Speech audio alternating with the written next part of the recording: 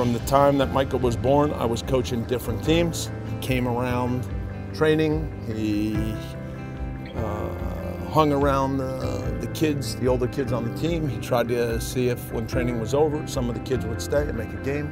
There were balls around the house, every kind of ball you can imagine. A lot of things got broken in the house. And so from the beginning, you know, you shared this. Ante knows Michael from when he would hang around Hallis Hall and try to, you know, polish shoes and try to see if then these guys would let him play in a little game after training. We've been lucky to be able to share, you know, some incredible experiences together. When you're able to go to a World Cup and represent your national team and do all that playing for a team that's coached by your dad, and to share that, that's obviously something that stays with you forever.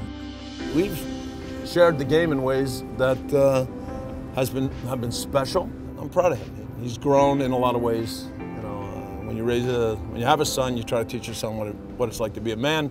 When you see him as a father, husband, brother, you see the way he handles himself. You see the strength that he has even in tough moments, what he's all about.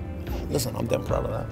And then there'll be a whistle and 90 minutes, and you know, he'll fight like hell to try to help his team and not worry what anybody says.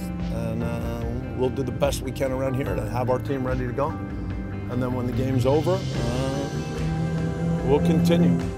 We still feel like we have a very good team, one of the best teams in the league. And so I think,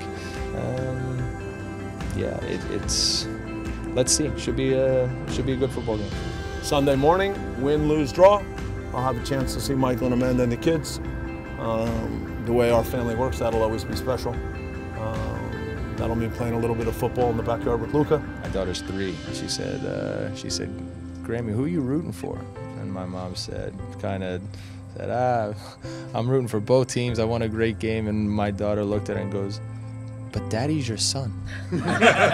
Love of the game and the things that we've shared, no one can ever take that away from us.